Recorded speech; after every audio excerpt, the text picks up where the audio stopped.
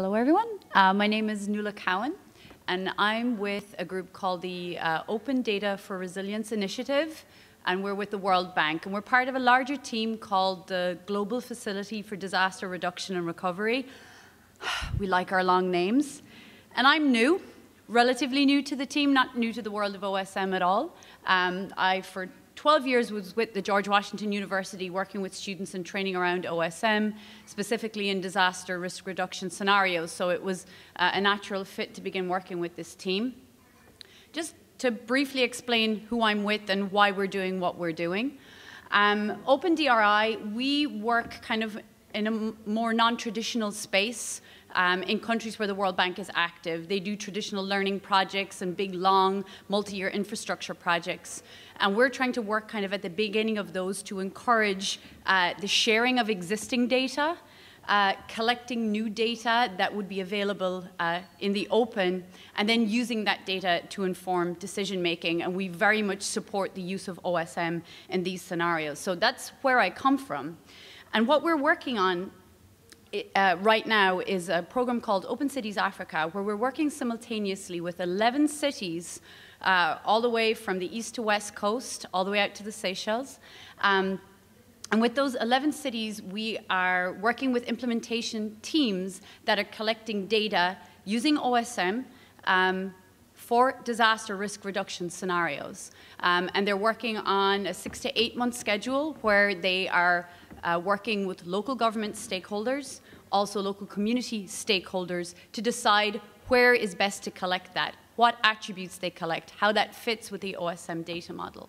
So not only are we gathering data, not only are we collecting that data, we are putting it to good use, that it will have life beyond the project, so that we can encourage the collection of it beyond the immediate study areas. A big part of what we're trying to fund across these 11 cities is building regional capacity in data collection and in the practice of using open data for this kind of thing. Because in the long term, our group is interested in trying to get governments to adopt open data policies across all their different sectors, not just for disaster risk reduction. But because of the base data that we collect for disaster risk reduction is usable across so many other sectors, it's a really good place to start, and you get a lot of people involved in the conversation. So the 11 cities that are participating in this, Accra, Ghana, I'm bouncing around because they're listed here alphabetically. We have Accra, Ghana, Antananarivo, Madagascar. We have Kinshasa, Kampala. 2 cities in the Republic of Congo, Pointe-Noire and Brazzaville.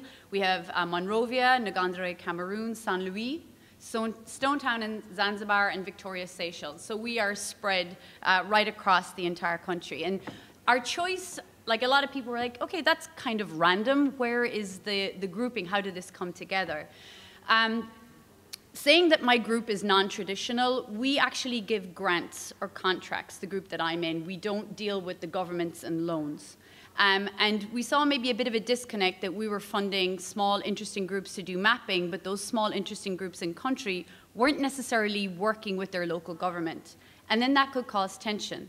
And that might be the reason why something like open mapping could fail in the long term. So we started to go to the regional directors and the country directors and say, hey, we have this novel approach to geospatial data collection, you know, that new thing that you have to have in all your projects. How about you work with us and we will give you some seed funding to help collect pilot data using our methodology.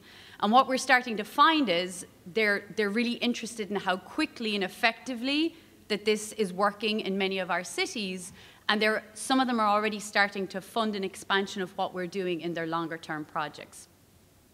So just very quickly, this is kind of more how the program is structured. We picked 11 implementation teams in our cities. Our program is phased out in 4 stages.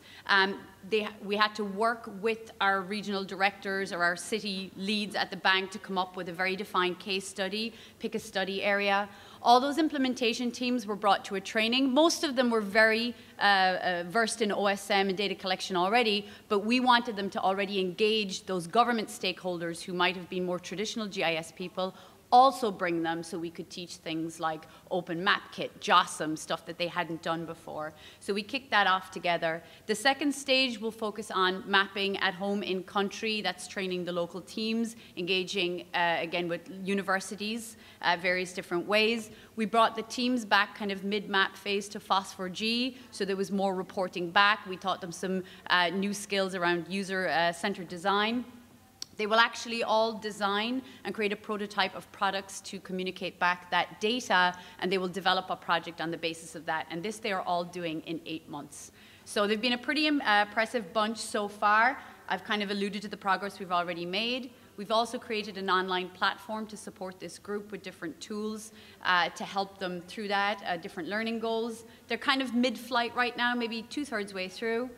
We have a site that introduces all our cities, so if you want to visit that to see where we are and where they are in their data collection, and come reach out to me if you have any questions.